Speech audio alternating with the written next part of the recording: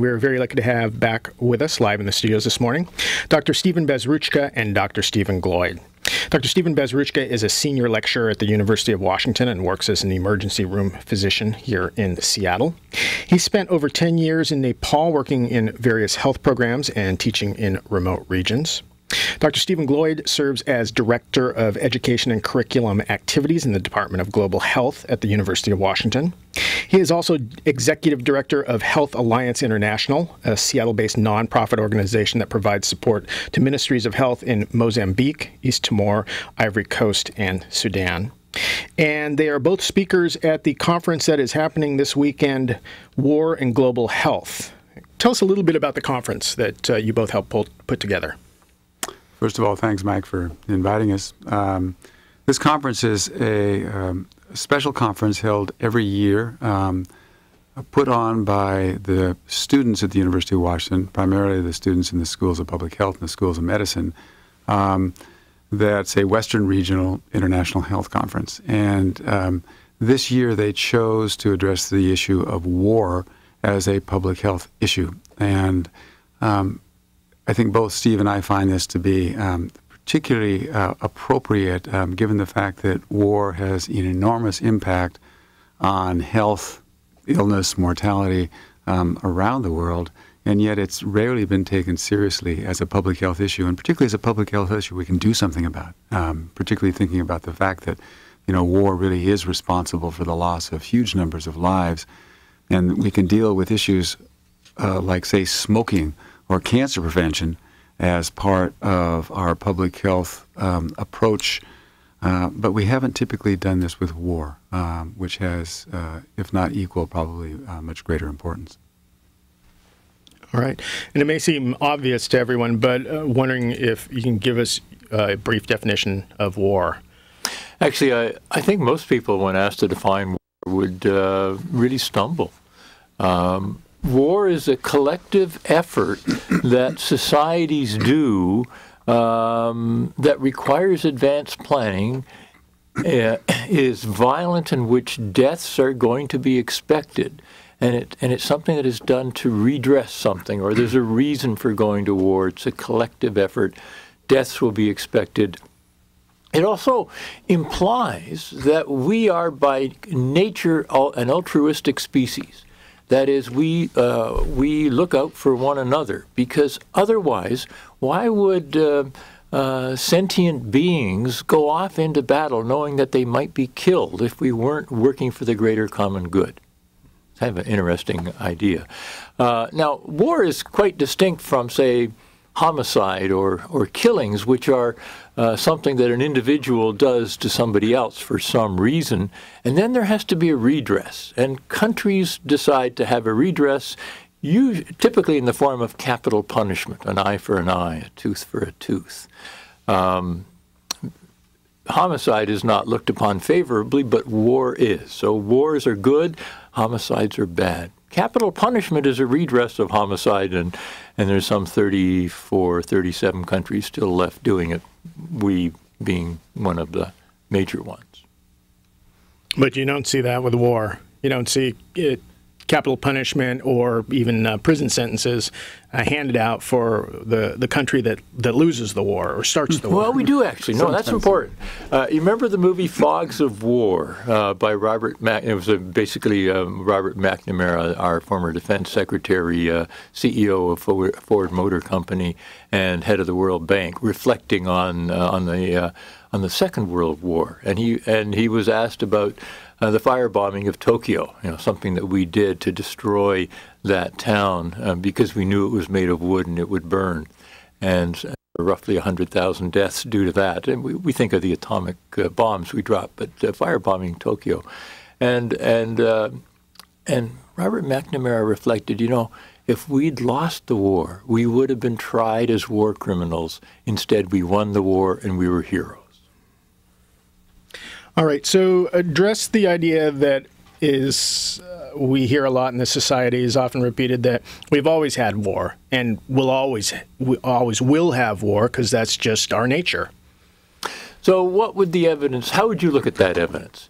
Well, for most of human history, that is where we have written records, we have records of war. But for, human history exists for about 5,000 years. And yet we've been a species on the planet for, it's debatable, 100,000, 500,000 years, a long time. And during that time we have I call that prehistory. In prehistory we have no written records. All we have really are bony records. We have records of skeletons, burial mounds, evidence where people may have lived. If you look at that evidence, there's not as much trauma, bony trauma evidence, as there is once we made the transition to agricultural societies and civilizations. So there appears to be less skeletal evidence of trauma for the 95% of human existence that we lived as hunter-gatherers, forager societies. And then you begin to see more records in the modern era of a lot of trauma. So in the Enlightenment in the 1800s, people talked about the noble savage, our primitive being as being kind of existing in a better state than subsequently. So the question then arose, well, do these noble savages go to war? And some people have said, well, when we look at hunter-gatherers in the last century, they have a lot of trauma. They kill one another. So small groups, a couple of killings, so the actual rates of homicide are pretty high. And then you ask, well, is this what characterizes warring among hunter-gatherers in the last century? And that's been studied, and basically what happens is there's a variety of social factors that happen. One is, do they marry outside their group or not? If they form alliances outside of the group, then power gets diffused. If they marry within the group, then power gets concentrated. Is there a payment for a bride price or a dowry? Once you have economic exchange involved in there, then there's a more tendency for these hunter-gatherers in the last century to fight one another in groups. If you have a more sedentary and food storage issue, once you have people storing food, then there's concentrations of resources in the last century, and then people will fight for those. So this guy, Kelly, said, who studied warless societies and the origins of war, said, you had to have societies that were less nomadic. They had to have economic exchanges for marriage partners. They had to marry people within their clan, and they had to store food. And then you had the sort of conditions that would make warring more likely. And then you can sort of extend those ideas to the present circumstances and see why war might be a common part of our existence. It was Thomas Hobbes back in his book Leviathan. He said, before civil society, life was a war of all against all, and life was nasty, brutish, and short. And I think we can say that was not the case for most of human existence. That is, life wasn't as short as when we made the transition to agriculture, and it wasn't a war of all against all. So we can be a non-warring species. I think that's how we're actually biologically put together. Let me add to that. Not only can we not be a warring species, but I think that we've seen in the last couple of centuries, which is my sort of scope of history, that things have changed a lot in terms of the amount of war, and also I think some of the causes of war. If you think about the 20th century alone, there were 6 times as many wars as in the 19th century, 6 times. And that's really surprising. The numbers of people who have died with wars, related both to the increasing numbers of wars, as well as I think our efficiency in killing people, is in the neighborhood of, has been estimated in the last 50, 60 years to be about 400,000 people per year who've died in wars. And if you look at who goes to war, a lot of wars are these wars that, happen between, this group and another group, say, in sub-Saharan Africa or in Asia or Latin America. But actually, if you look at the total numbers of wars, around 70 wars alone have been attributed to the United States, to the U.S. involvement overseas. This is work that's been done by William Bloom. And most of those wars have been, if you look at them, you know, some of them have been wars that you might say have supported efforts to pacify certain countries, but for the most part, those wars have been fought to protect American corporate interests or our friends of the elite status quo in countries where we've intervened. And that suggests to us that the policies that push us to war are in fact policies that we can change. Policies that are very specific to the interests of the rich and the powerful, and those are interests that really cut precisely against the interests of the people of the United States or the people of the countries that they're affecting. So it sounds like then that resources and wealth are primary motivators, at least in the last couple centuries, for the wars we've been seeing. Well, particularly with the United States, I think that there's no question that our military forces have been really, have been a tool of our expansionism, our neocolonialism, and the whole process that we've used to make sure that America is safe for corporate interests. I think it's interesting when you look at the Marine fight song, one of my favorite songs when I was growing up, you know, from the halls of Montezuma to the shores of Tripoli. Well, you know, what was Montezuma? It was when we, sent our Marines into Mexico to take over Mexico in 1848.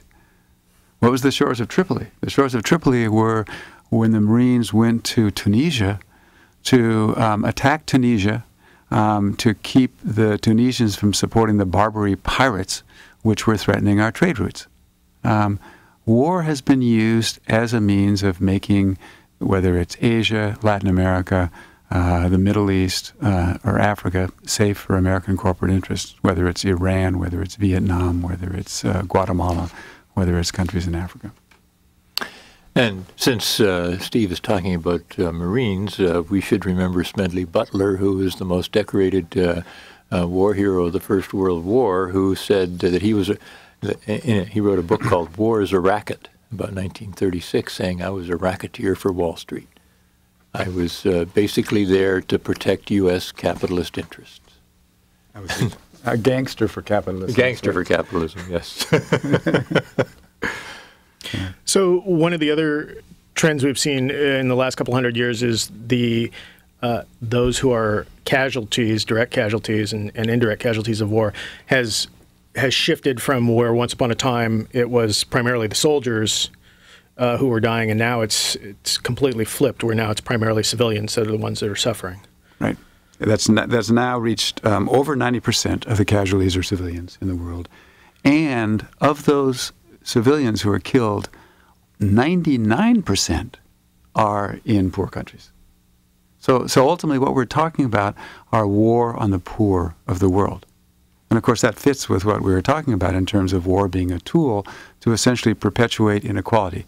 I mean, if you think about the reason wars are fought, and particularly the reason that the United States gets involved in wars, is that war is one of the main tools for the rich and powerful to either establish or perpetuate their disproportionate hold over the resources of most countries of the world. And so when there's a threat to that disproportionate power, then war becomes a really effective tool to make sure that it's not threatened. And it's not just war. We do it in a lot of different ways. We do it by assassinations. And if you look at the history of assassinations, we've been quite good or quite effective at assassinating. And torture is another very good tool to make sure that when people think about doing what, say, the Sandinistas did in Nicaragua or what Frelimo did in Mozambique, that there's a pretty substantial disincentive to do that because you know that either you'll be tortured, your family will be tortured, or the Americans are going to come in and either assassinate your leaders or overthrow the country. I think there's also been an interesting change in the spectrum of military casualties over the last, say, 500 500 years. If you go back 500 years or in the Crusades, who led the charge? It was the Lord, the king, the leader. He was more likely, of course, to be slain. And the peasants were sort of behind him because he led the charge. Who leads the charge today? It's people sitting in a control room with a bunch of computers. And so the casualties are lower class people, not their leaders. If it was our presidents who led the charge into battle, then we might rethink war that way. But instead, it's now done from computer control rooms by drones and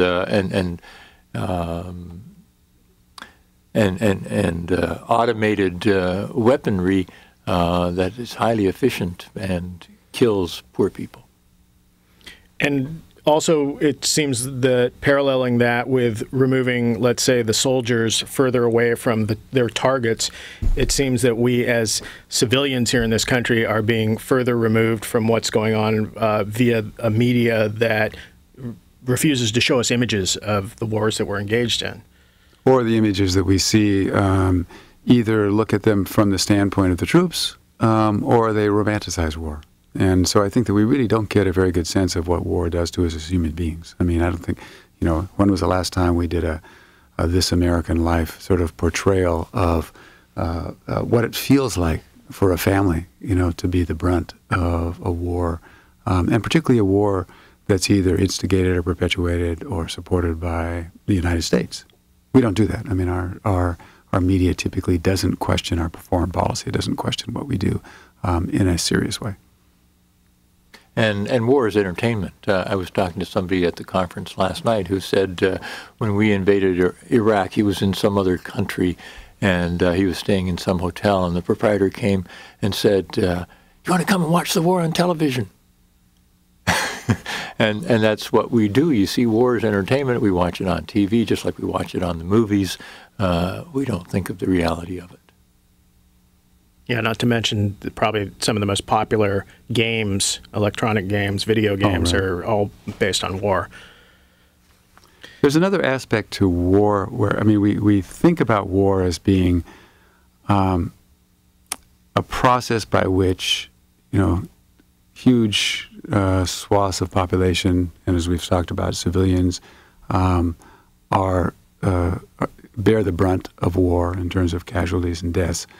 We talk about the destruction that war causes in terms of health infrastructure, or health systems, infrastructure, etc.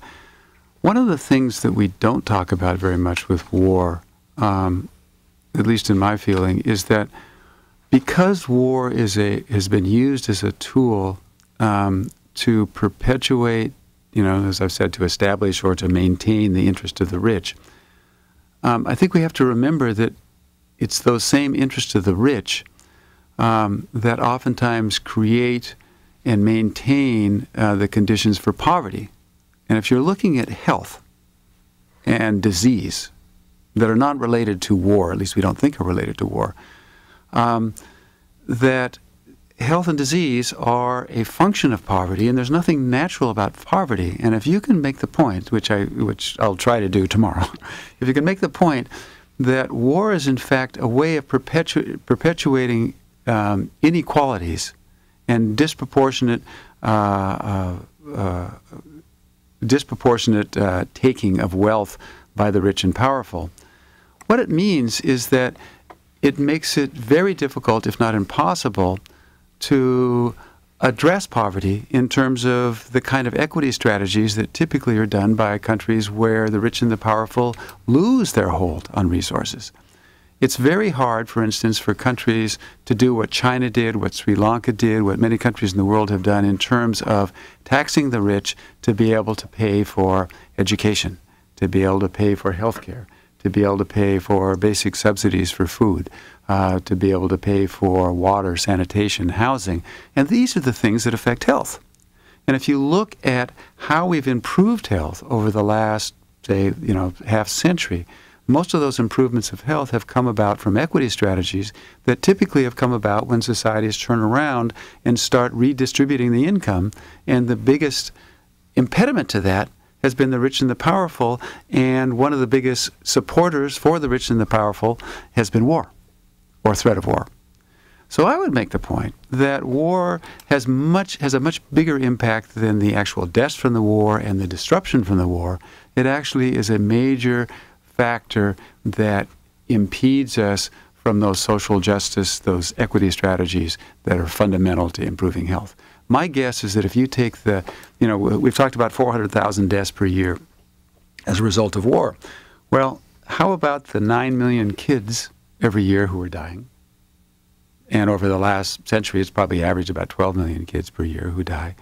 And if you could reduce that mortality rate through education, healthcare, and some of these other factors, you'd save a lot more lives than even you're saving from war. But war makes it very impossible to address these issues because it keeps that inequality intact. So in a sense, we have two kinds of violence. What Steve has been describing is characterizing as a difference between behavioral violence, and war is a perfect example of that. We go to battle, we drop an atomic bomb, we firebomb Tokyo, there's a smoking gun, there's killings, it's obvious, it's discreet. And then there's structural violence, which is the violence, the injury, the death that comes about through the unequal structure of society. And the kids, the 9 million kids that die, they die of diarrhea, of acute respiratory infections, of malaria, not so many deaths in this country, but around the world. They die in a continuous fashion. There's no firebombing, there's no atomic bomb that's dropped, and there's no smoking gun. You can't point the finger at anybody. And one way of looking at structural violence is it's the perfect crime. You get away with murder. And murder on a much bigger scale than all the war deaths. If we look at the war deaths for the last century, the 1900s, about 110 million. If you make a calculation of structural violence deaths, now we don't have structural violence as a cause of death in the classification of diseases, but if we did, 1 year structural violence deaths throughout the world might be 15 to 20 million. So in 5 or 6 years, you make up what the entire war deaths were last century. And yet this is unnoted. This is not seen as a violent death, structural violence. Paul Farmer has used this term, structural violence. It came out of peace research about 40 years ago. A couple of examples of that are interesting. If you look at Vietnam, Vietnam was a country that in the 70s was struggling. They were trying to develop their health and education systems, and we were fighting a war against the Vietnamese. And what the United States was doing is that we were supporting, particularly in the South, a government that really represented the established status quo, the inequality of Vietnam. And their mortality rates were pretty flat. That is, they weren't going down, they weren't reducing at all. As soon as the Vietnamese won the war and pushed the United States out, from 1975 until now, Vietnam has been the star of all of Asia and one of the stars of the world in terms of reducing mortality. Okay, now imagine had we won that war, Vietnam wouldn't have done nearly as well, because we can sort of look at the 5, 10, 15 years prior to when the Vietnamese took over, and those mortality rates probably would have fallen, but by a little bit, as opposed to the really rapid decrease in mortality that occurred as a result of a profound change in increasing equality, increasing education, increasing the overall well-being of the population as a result of these equity strategies. And you could actually make estimates that X number of lives were saved simply by kicking the Americans out. One of the, we have about 5 minutes left. Part of your talks tomorrow is going to be talking about prevention of war. How do we prevent or inoculate ourselves as a society against war? Well, I think that there are a variety of structural ways of doing that. I talked about the firebombing of Tokyo, and we were heroes in winning that war. So what do we do after we destroyed Japan? Well, we occupied it. And our occupation was an amazing phenomenon that gave Japan the jump start it needed to become the healthiest country in the world. And one of the things we did was to say Japan cannot go to war. We wrote their constitution. And Article 9 says the Japanese shall never go to wage war. They shall resolve all disputes peacefully. So one can write into a constitution that thou shalt not go to war. And, also Japan doesn't have an army. It has a police force. It's increased in size, perhaps. But you see, back in the 1940s, we actually thought that not going to war was a good idea for Japan. Now we want them to amend the Constitution to abolish Article 9 so they can go to war with us. So there's been an amazing about-face in our international relations. But constitutional statements about war, I think, would be one appropriate way if we look at the evidence. Another would be to not spend money on the military. Costa Rica, for example, has no army, no military. Why can't we and we, of course, have a huge military, and we sell a lot of weaponry all around the world, which is a very big business. We sell more weapons than every other country combined. Let me suggest two other ways that we can reduce war. One is that we meaning the United States, and then you add Russia and some other countries, but the United States alone is the biggest small arms dealer and large arms dealer in the world. There's no reason we can't begin to control the export of small arms. We're the ones that facilitate the wars that both we instigate as well as the wars that are instigated by others. So by controlling that, we could have a huge impact, and what's going on with the arms sales is far worse than, say, sales of cocaine or sales of drugs around the world. And then finally, I think what we really need is we need a clear history of what has happened in the past half century and probably century in terms of the United States' role in global wars.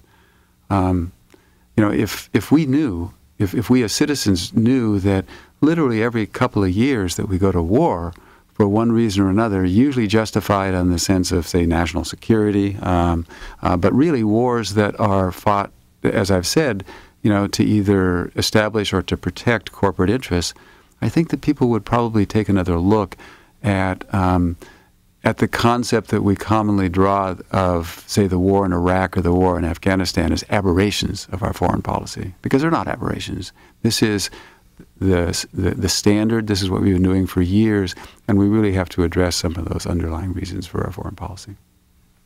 We also have to recognize that there are now only two superpowers in the world. One is obvious, the United States, with its massive military might and economic force, and the other superpower are the other 6 billion people in the world. If you take the really powerful, they number 1 million or 2 or 3, not very many. And the rest of us are a huge force. And so, if we understood that war was not in our best interest, we, the huge superpower in the world, could actually mass together and end war. What's interesting is that people around the world know that many, many of these wars are fought in the name of the United States. We don't know that. We're not, Americans typically, and I think because of the press to a large extent, are not typically aware of the fact that so many of these wars are in fact American wars. All right. Well, I want to thank you both very much for coming in and spending time with us this morning. Thanks, Mike. Thank you, Mike.